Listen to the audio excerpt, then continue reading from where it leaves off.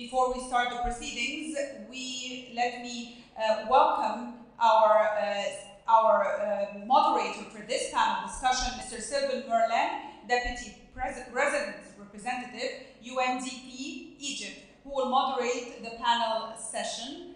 And are you going to introduce the panelists, or do you want me to do so? Okay. Our expert group of panelists comprises of Dr. Dalia Abdelkader, Chief Sustainability Officer, Commercial International Bank, Mr. Andre Permana, Director of Business, Indonesia Infrastructure Guarantee Fund. Also, Mr. Sanjeev Gupta, Executive Director, Financial Services Africa Finance Corporation, and Mrs. Manal Hassan, Director of Group Sustainability at Sweden Electric. I now hand over to Mr. Sylvain Merlin, Deputy Resident Representative at UNDP Egypt, who will moderate this panel discussion. I don't know if thank you, Rian. Okay, we'll have a very short panel, which will be a hard break to what happened before. So I'll start right into it with Mrs. Manal Hassan, Director of Group Sustainability in El Swedi Electric company. So Swedi Electric has complex multi-country operations and manufacturing. It comes with countries' exposure, and at the same time, Swedi has a strong commitment to sustainability. So you have purchased in the past policies from ISIC to facilitate your operation. You have also a long-standing relationship, and I understand you just signed an MOU with ISIC just today. So my first question is, how did you benefit from ISIC in general? And beyond that, what are your own climate action targets, particularly in reference to your low carbon commitments? Do you work towards, how do you do to originate projects that go in that direction? And regarding ISIC new commitments toward climate action, how do you think you will be working together in the future, based on this MOU as well?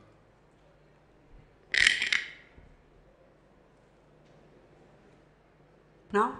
Yes, okay. Our relationship started back in 2005, and it was our first deal, and it was to really cover the risk in Sudan. And we were, the first finance that we did with the group was around $60 million, and where we were able to facilitate doing transformers and substation and cables, and this was our first, okay, thank you. This was the first time that we did a business with the bank.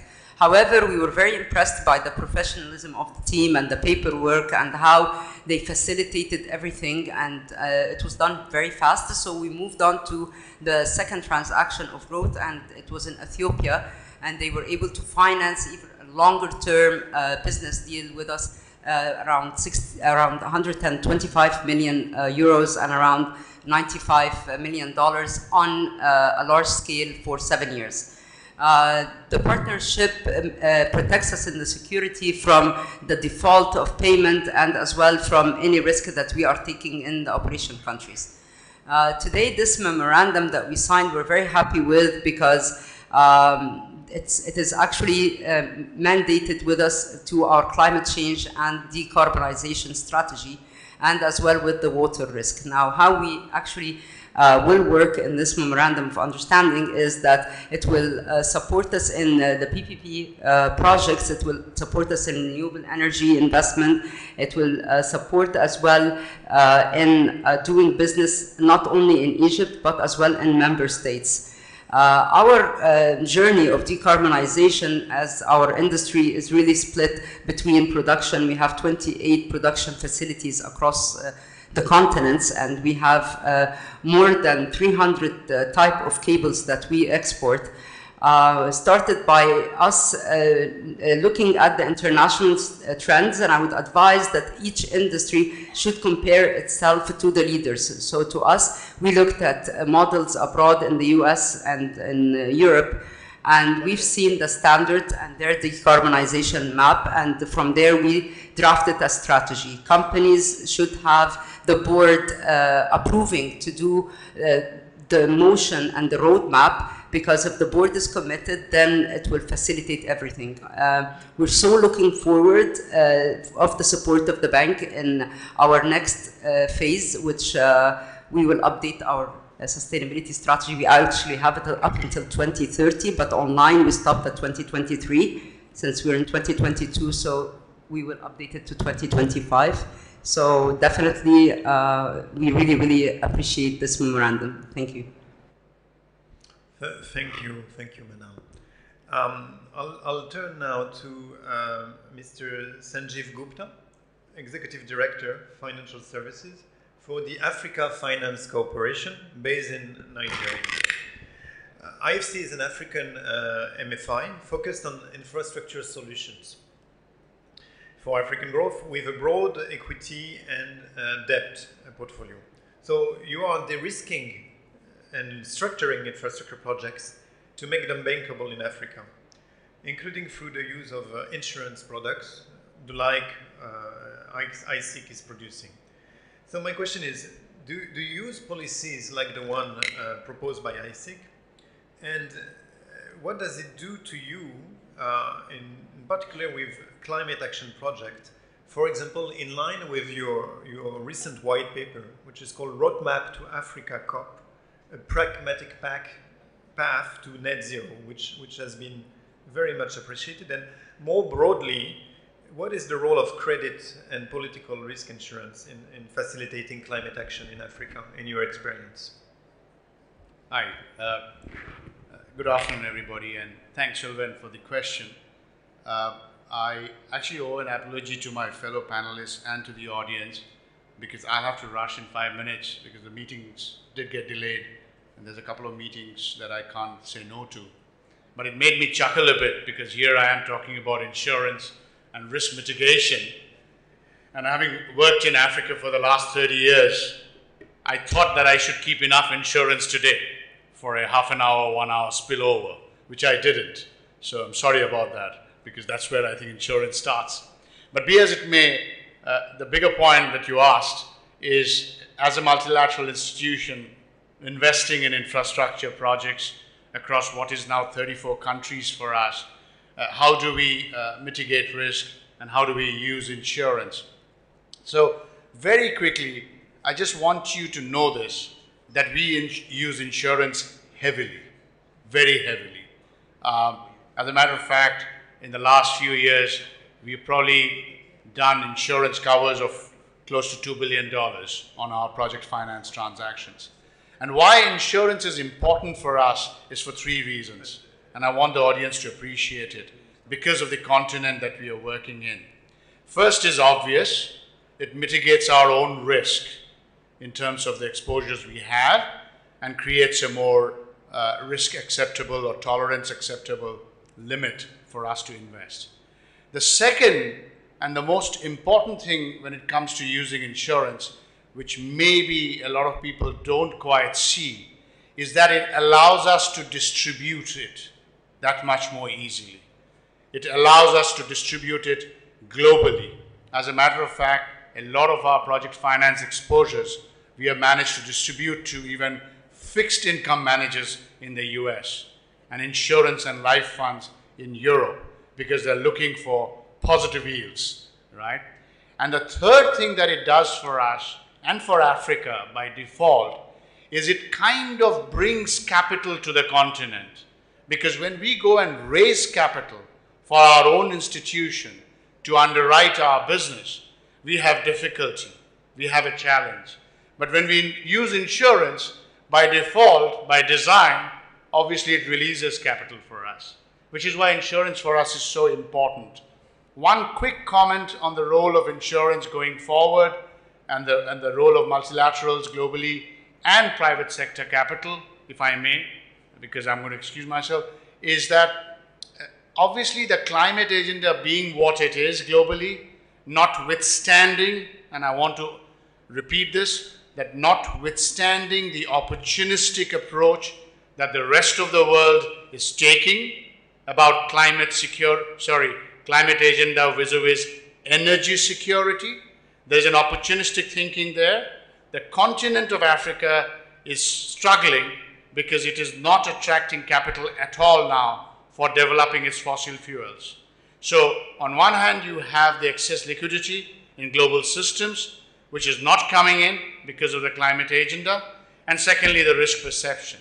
So what we are hoping is insurance products and the ability of private sector capital to then come in on the back of insurance will help the continent to attract capital in the renewable sector to start with, and hopefully on a more selective basis in the fossil fuels sector, which we still need. So I hope the rating agencies, the insurance sector, they cut us some slack on this particular aspect. Sorry, there's a lot of stuff that I kind of reeled off very quickly. I hope I made some sense. You will have to excuse me now. I'm sorry about this. Sanjeev, we promised it would be a short panel and an efficient one, and you delivered. And your experience of structuring these deals is very useful to us. Good luck with the minister. That's okay. We'll keep it cozy. No, I want to turn to... Okay, I'm sorry. I do apologize for everybody, but I have a flight at 3, so I have to leave. But thank you so much. No, Andre, you can come closer to us. We're going to make it cozy. It's not a panel anymore. It's a fireside chat. Yes, it's a chat. So I want to turn now to Dr. Dalia Abdelbakr, Chief Sustainability Officer, with the Commercial International Bank, CIB, in Egypt. CIB is the leading private sector bank in Egypt, offering a full range of financial products, notably supporting exporters, sustainable finance, and most notably emitting green bonds for the first time in 2021, and the first one to do so in the region as a commercial issuance. So with this commitment to sustainable finance, could you elaborate on climate finance, what it means for CIB, how you deal with risk, with credit and political risk, and is de-risking something you are offering in one way or another to your clients? And how would you benefit from what ISIC is providing for the member countries of the Islamic Development Bank? Well, thank you. CIB actually brings to the table a different approach that I would like to share with you and potentially share with the Islamic Development Bank. The way we see climate is we do not do risk insurance, climate insurance. We do risk management. So it's not insurance, it's risk management. And this is by virtue of the fact that we issued our green bond, and along the way, we managed to integrate sustainability inside our systems and strategies. And we reached a point whereby we can see the business case of climate change. So it's not like we have to transfer risk. Insurance is about transferring risk. We manage risk. Managing risk is through two things, two approaches. Environmental social risk management system to mitigate the impact of our portfolio, of our lending portfolio on the environment. So we diligently screen the environmental and social impact of all our lending transactions on the environment. We have a specialized team for that. But it's not only our impact on the environment, it's the impact of climate change on our portfolio. And that's why we subscribe to the TCFD, and now we are managing climate risk, conducting scenario analysis and stress testing. So we manage risk. We do not export or load off risk, right? The other thing, which is the other side of the coin, is we identified the business case of climate. Climate change is a mega trend that offers you opportunities and threats. If you do not change your business model fundamentally, you're left with the risk, and the easiest thing is to seek insurance. Insurance is the last defense line. It's very important, but this is not the first step. The first step is to manage risk, identify the business case, because climate offers us and our clients business opportunities. Funding SDGs creates investment needs of around $5 to $7 trillion annually, and that's growth. The fastest growing businesses since 2019 are the sustainable investments in terms of amount, size, and profitability. That's why CIB in April 2021, we became founding signatory of the Net Zero Banking Alliance, and it was not mandated. It was a voluntary decision because we can see the business case of decarbonizing our portfolio. So in a nutshell, we manage risk, identify the business case, and if Islamic Development Bank and ISEC manage to see that along the way we need support, because this is what we do, but how we do it is through bonding with our clients. And it's not the conventional funding, nor the conventional transfer of technical assistance, not just that. And it's not the de-risking in the financial sense. We usually think of de-risking as the cost of capital, sharing the cost of capital. Our experience with the IFC, who helped us develop the $100 billion green bond, there was no concession, and it was not cheap. There was no preferential rates. However, the technical assistance, helping us with the infrastructure, helping our clients, not only technical assistance, moving to our clients, sitting with them, identifying the business cycle, and helping them find the business case for climate finance, like energy efficiency, renewable energy, green building. We offer them EDGE certification, and we create the ecosystem. A couple of days ago, we launched a Sustaining Sector Program. It's a knowledge hub, multi-stakeholder platform to empower different sectors in Egypt to find the business case of climate finance and to empower them to grow. So what we offer mainly is sustainable finance products, funding, no preferential rates. One program has a kickback, but we don't count on this because we don't want to position sustainable finance or climate products as something that has to be incentivized. If you understand it, it has a built-in business case, and impressively, when our clients see the business case, they found that the capital investment is, that the operational savings and costs, energy efficiency and cost saving is much better than the initial capital cost. So in a nutshell, insurance is the last defense line, and it should not preclude us from seeing the business case and the beauty of climate finance if we understand the business case. Okay, thank you. I like that. You're bringing us a useful alternative outlook on risk, much more qualitative. No, and I have another question. I'll come back in 1 minute. No, I want to turn to Mr. Andre Permana, Director of Business at the Indonesia Infrastructure Guarantee Fund, or EIIGF, or also called PTPII, which is one of Indonesia's Minister's Finance special missions vehicles, mandated to provide sovereign guarantees on political risk for PPP, mostly infrastructure PPPs, and on credit risk for state-owned enterprises program. Now, in May 2022, so that's last month, you have guaranteed a portfolio of around $30 billion with 40 projects. So that's quite impressive. Now, your clients are in different sectors, both green, traditional, but also green infrastructure with wind and solar.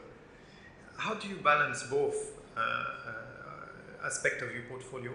And what are your climate action goals? Have you set climate action goals? What are they?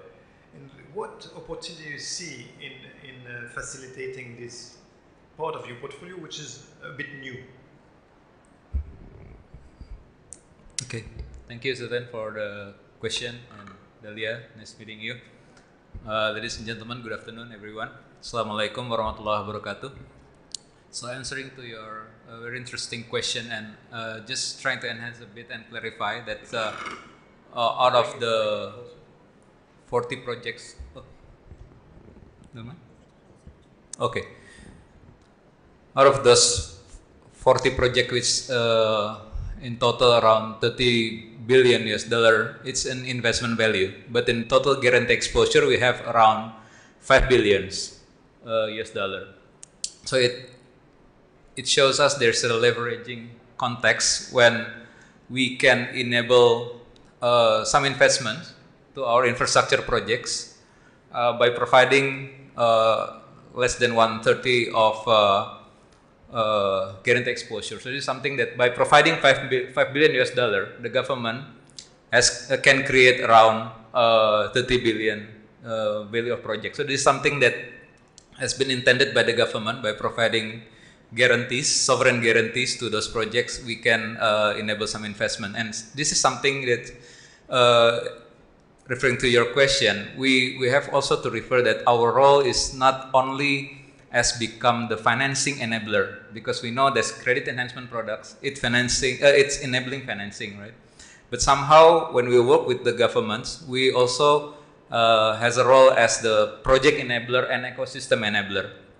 So in terms of the green initiatives and climate changes issues, this is something that we actually deal with in some of our projects. So for instance, when we work in one of the toll road that actually located in the coastal area, it also actually serve as the risk mitigation for the lump subsidence. So when we review the project, we actually have the appraisal criteria on the aspect of also the technical viability, which relates to the economic and economic aspects, and also the environmental and social aspects. So this is something that why we see this sustainability issues is very, very important in supporting the project that we are guaranteeing. And we have so many projects. The one that I mentioned, the 40 projects, 31 of them are PPPs. We have some more in our pipelines now in many different sectors, including some renewable energies and so on. We see also the trends on, when you see how we see ourselves, how to balance this. First of all, we see the demand for the financing first, and we see the project itself, how it address the sustainability issues. And when it becomes also the concern of the lenders or the potential lenders, then we see by our guarantee assessment, which not only for the risk assessment, we can relate on the political risk, but also on the project viability assessment, it hopefully can create confidence to the potential lenders. And for those who are concerned on the climate changes issues, we actually expect to convince them more. By now, we have mandated also by our shareholder, the Minister of Finance of Indonesia, to implement the ESG framework. For all the SMVs, the special mission vehicles of the Minister of Finance, we have 5 of them. We have the Guarantee Fund. We also have PTSMI as the financing infrastructure financing firm. It can provide long-term financing. We have the Exim banks, and also those relates to the renewable energies. So those SMVs are now being mandated to implement the ESG framework in terms of how we can address the concern on the green aspects. So this is something that we are heading to, Sylvain, and hopefully by keeping our mandates relevant to the stakeholders' need and also to our capacity as a public sector enabler, this is something that we can contribute more on the development in Indonesia. Thank you. Okay. Well, thank you, Andre. I actually like what you're both saying, because it really brings a wider understanding of the insurance. Now, I want to turn back to Dalia, and maybe a little bit more short-term question on what do you think is needed as a way forward to advance climate finance, whether adaptation and mitigation, especially since here in a few months we'll be gathering again for COP27. What are CIBE plans in this domain? And I'm curious, is CIB looking at what's happening with the Ministry of Finance, with the Financial Regulatory Authority in Egypt? Is CIB any towards looking into sukuk and green sukuk as a commercial or as a private issuer? Well, it's a compounded question. But anyway, the way forward for CIB, we have a very clear system building and sustainable finance strategy track. After the green bond, we are heading to expand our portfolio of sustainability-linked loans, expand the sustaining sector program, because we are targeting system transformation in Egypt. No matter how structured, how advanced we become with sustainable finance, it takes two. So I always say, unless our sectors, the whole ecosystem, and by ecosystem I mean government, regulators, technology, MDBs, we should all get on the table, because I mean there are always small gaps that derail. Even if you give a perfect financial terms for a client, sometimes he lacks the knowledge, the technical assistance, and we as I mentioned, we saw it very closely, but that you become an eye-opener. And this is a new role for banks. So CIB is continuing with this. Whether, I mean, after listening to yesterday about WAF-linked products, sukuk, honestly, I was not aware of this power. And I think this is very much, I mean, I'll take it back to the senior management and see how, but we are very much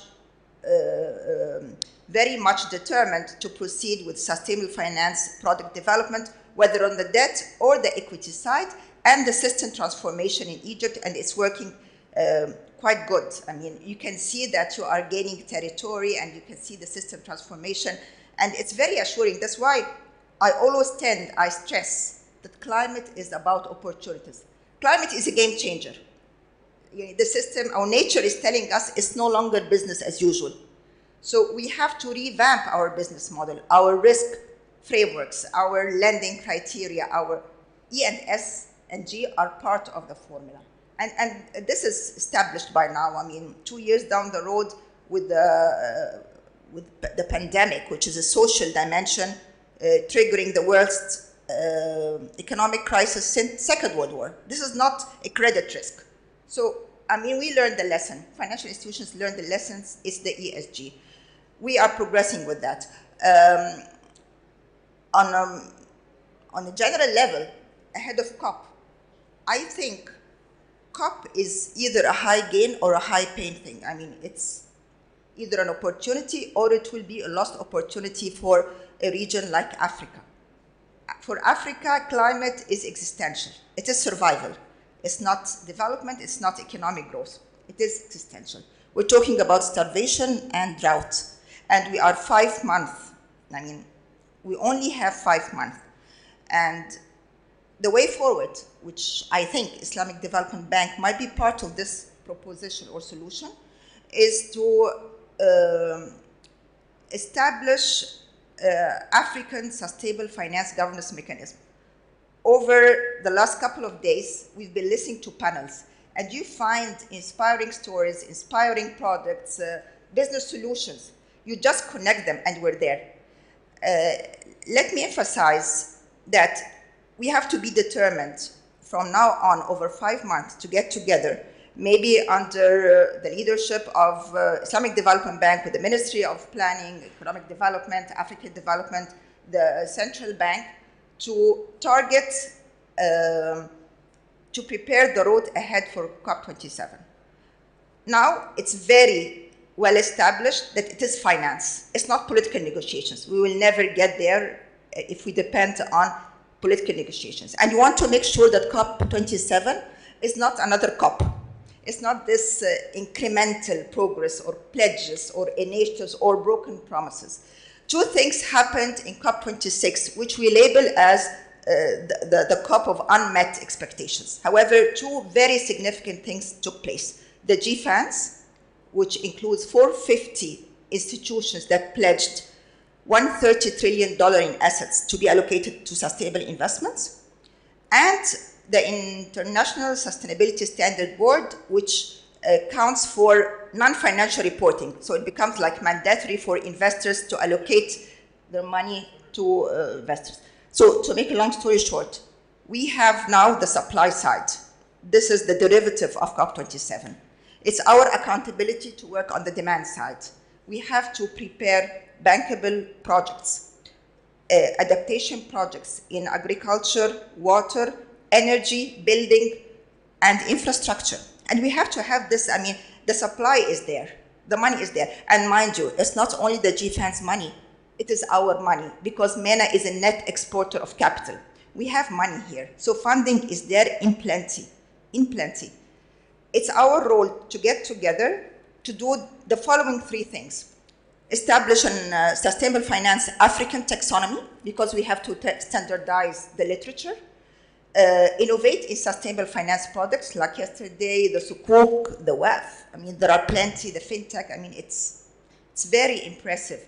The third thing is a pipeline of bankable projects so that we invite global investors. So this is what I expect from ISIC, is to expand the role beyond insurance. From here to insurance, there are lots of lost opportunities. Yeah, 5 months, Dalia. 5 minutes? Yeah, 5 months. They're over. I'm done. No, before wrapping up, I want to return to you, Andre. One of the rationales for IGF establishment a little bit more than 10 years ago was to ring fence the Indonesian budget, state budget, to manage the contingent liability of the government and this large infrastructure project, particularly with government. Now, in doing that, you are exposed. And just like ISIC, you have a mission to limit this exposure. Now, so you are a fellow organization of ISIC. How do you see it? So you are the national level, they are the level of the Islamic Bank members. How do you see the cooperation between ISIC and you noting this difference of level difference, maybe also in credit rating, etc.? Okay, thank you, Sylvain. On this very particular interesting question, first of all, I just want to highlight and give brief overview to the audience that the IGF model or guarantee model is a bit different than other sovereign guarantee model, which is provided directly by the Minister of Finance. In IIGF case, IGF as a state-owned enterprise is set up to provide the sovereign guarantee, so that there's a function of, you mentioned the ring fencing, when there's certain claim can come from our guarantee, it's not directly hit to the state budget. So there's something that refers to the ring fencing function. Interestingly, with this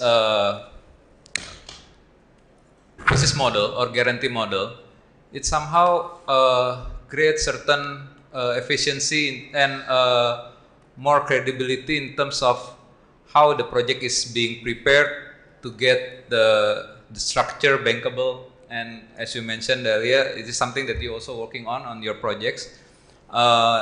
This is very important because typically when the guarantee is not really assessed properly and provided in a prudential manner, this is something that even can create more contingent liability to the government. And in the case of us in IGF, we see this ring fencing function is also somehow can create doubts to the private investors, because they can see this is not sovereign or something, but this is something that our government has been very clear in the regulation and the framework, so that somehow it can resulting to the portfolio of projects that I mentioned earlier, and it's keep coming to in our pipelines. And as you mentioned, we can also see Indonesia as one of the quite active country in developing this infrastructure pipeline, thanks to our government, who is very committed in this initiative. So in terms of being also the member of IDB, we have actually initiated some discussion with the IDB groups. Initially with the ISEC, we started even as early as 2012, and we renew our MOU in 2018, yeah, Bro Yasser. And this is something that we want to see as the member of the IDB and also potential partner of the ISEC, because we also have a similar discussion with MIGA of the World Bank, how we can structure our credit enhancement products to create a structure that such a way address certain different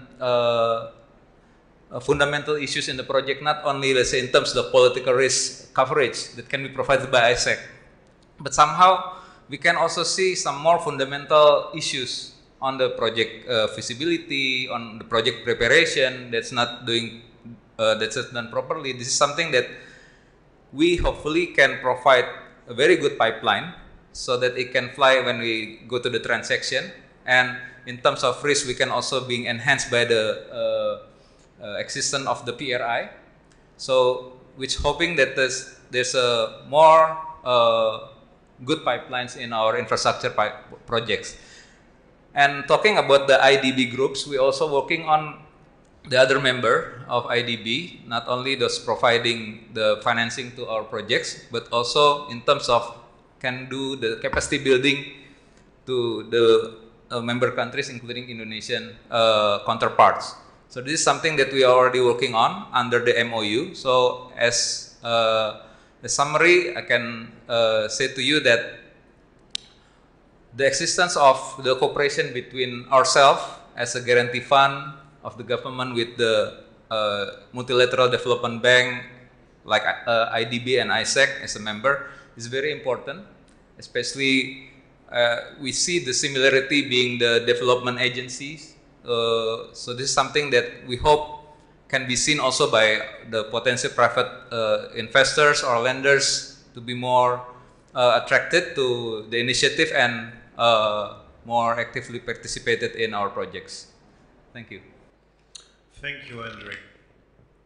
Well, I'm glad we stuck around after the last panel to listen to our colleagues, because I'm really getting a lot, maybe even too much, and I'll try to be wrapping up while being fair to the present and the absent.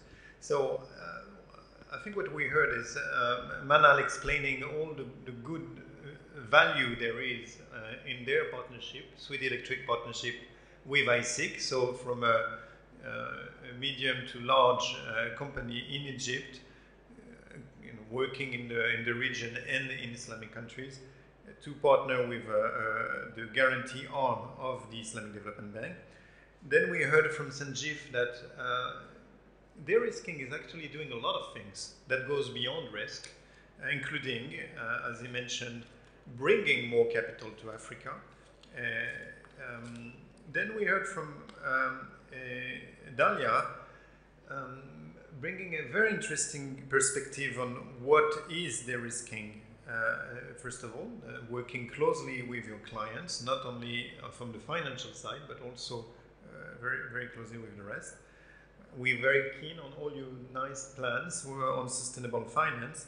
And I have to note what you're saying is that when you deal with mega trends, and there's a few mega trends I can think of we are dealing with at the moment, then we have to deal with probably new system transformation, and not maybe doing reinsurance or de-risking at the margin, maybe reinventing things. So this is very interesting. And from you, Andre, I hear something very interesting, is that guarantee is not taking much risk. Actually, you are not. You have very strict guidelines, and even based on that, you manage to do a lot of de-risking for your project. And I really like the example you mentioned of this project that are because they are exposed or because they are doing good things in the coastal areas, well, they're also doing their part vis-à-vis climate change adaptation and climate change mitigation. So I was not expecting we would go that far from a very terse and a bit strict topic of de-risking, but I'm very glad. And I'm glad you two stayed, and we will tell the other two what they missed. So, based on that, Rehan, I want to turn to you maybe to close, and I think we have one video on ISIC activities that should be playing now. So, thank you all for your patience, and hope you benefited from this. I will just...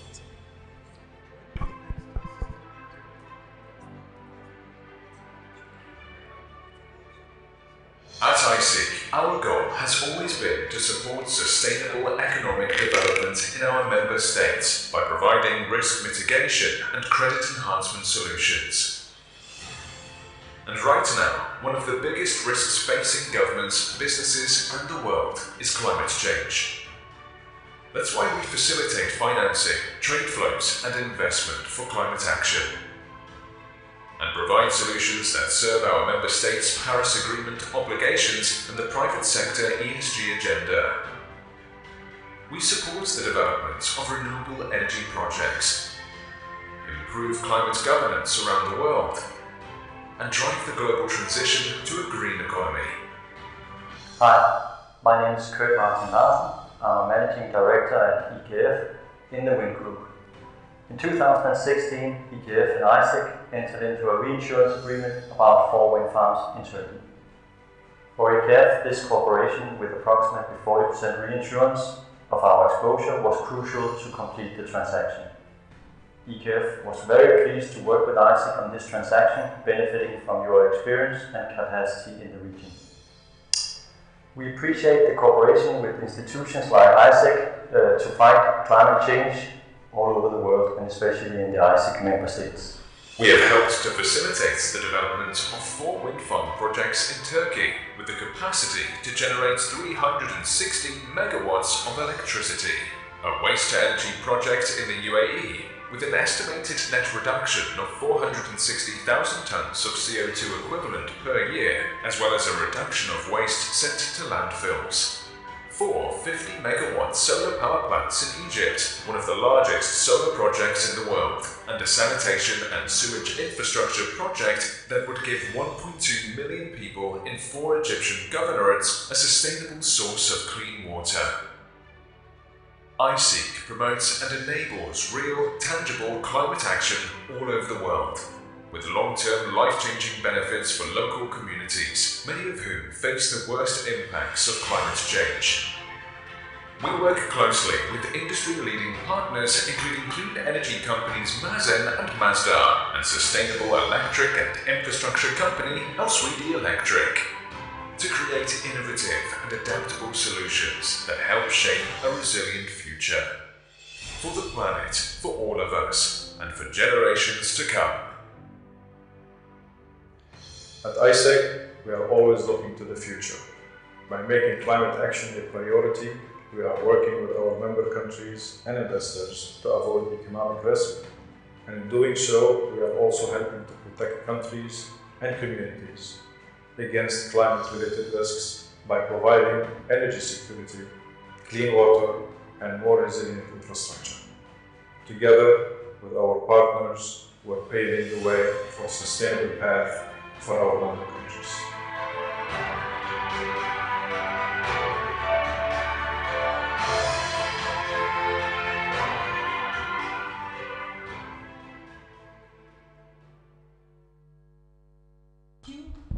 Thank you very much. I would just like to ask Mr. Sylvan and our speakers to stay for a few moments, where Mr. Yasser Alapi, the Senior Manager, Business Development Department for ISIC, will be presenting tokens of appreciation.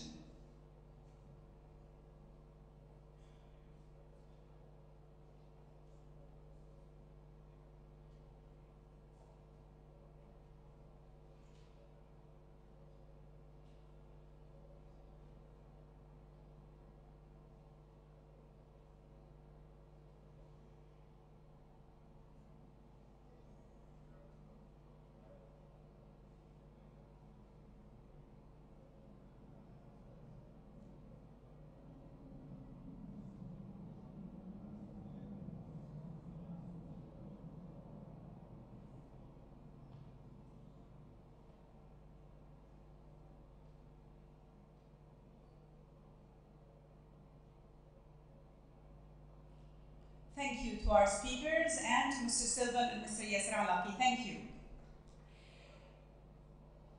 Please, I would like you all to know that our next session will be starting at 2 p.m. sharp, and it's titled Beyond Recovery, the Resilience and Sustainability of the Emerging FinTech Solutions. We look forward to this coming session. It will start at 2 p.m. sharp, so I hope you will all be here, seated and waiting for the beginning of this session. Thank you.